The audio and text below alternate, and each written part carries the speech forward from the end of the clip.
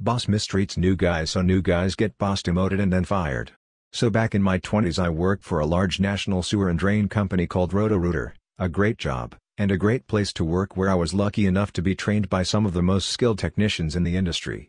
There was however one supervisor, let's call him Billy. Now Billy was your typical kiss-up, who spent most of his time trying to please anyone who he thought held any influence, the senior techs, or power, the branch and regional manager, and loved to lord his power. He made the shift schedules and scheduled time off, over anyone who he thought he could push around. A typical interaction with one of the big earners, this is a commission job, would be something like, "Hey, you need a day off? Sure, just let me know when and I will be happy to help you." While if he was dealing with a new hire, or a low earner, you were lucky if he would pick up the phone or take a second to hear you out. So one night around my 3rd month on the job I was sent to a mortuary to do some work, and while it was gross, hazard jobs like that paid really well, maybe $200 in your pocket for an hour's work. When it was done, I called and told him I was taking the rest of the night off due to some chemicals in their sewer making me feel a little woozy and I didn't think it would be safe for me to operate heavy machinery. He flipped out and told me that if I didn't get back on the road I would have a disciplinary hearing the next day, to which I said, "Sure, can't wait to see you there." As soon as I walked in I requested someone from HR be present as well as our assigned safety officer. The safety officer position in the company is very important, as the company self-insures and any safety violation can get you fired on the spot. I let Billy go first and he says, "You can't leave whenever you want from your shift, you are getting a warning and next time I am going to fire you." I calmly reach into my bag and pull out our employee handbook and begin to read. While I don't remember the exact phrasing, it goes something like this: "If you feel at any time that the situation or job you are in/on is dangerous, or may lead to a dangerous situation, you are to stop immediately." There was another section about being inebriated, exposed to methane gas from the sewer, being lightheaded, etc., and how you should go home and not operate any equipment under those conditions. It even went so far as to say that transportation would be paid for by the company if you didn't feel safe driving. They were very big on safety since any insurance claims would be paid by them directly. I asked the safety manager if I did anything wrong and he supported me 100%. Then I asked HR what they thought and they said, "If it's a safety issue you go home and don't worry about your shift." At this point the regional manager asked me to leave the office and I hear him rip into Billy like a fat kid into cake.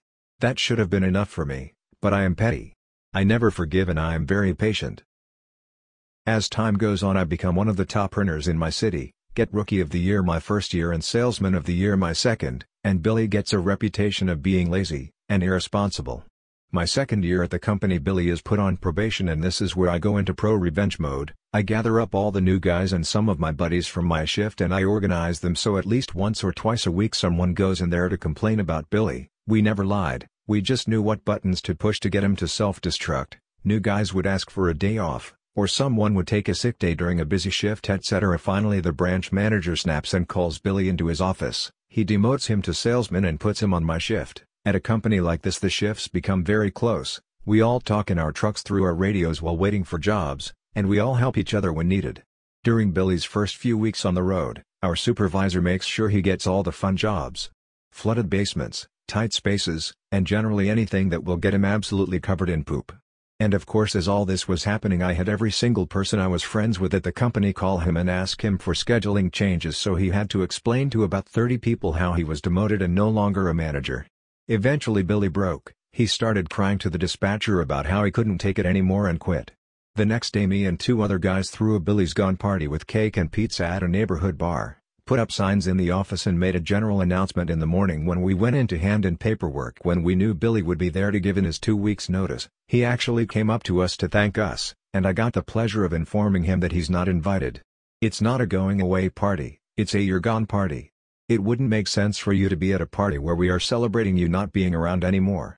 In the end only about 20 of the 50 employees at the branch showed up, but it was still a great party. Surprise! I fixed it, you brat. Running late for school, Jackie rushes into the kitchen with her uniform half on, and frantically looking around for her backpack and missing shoe. Barb, Mom, shouts, "Jackie, Dad needs to drive his own car today, you have to take the Ford to school."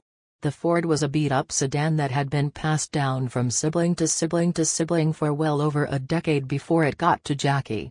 What was once a great new car, was now just barely street legal. The speedometer wavered up and down, only one window worked, It struggled to reach 50 miles per hour, and the trunk would pop open every 5 miles or so. What? I can't drive that thing. I had to stop 4 times on my way to school yesterday, to close the stupid trunk. It's so embarrassing, Jackie yelled. She would rather die than show up to school in such a piece of crap.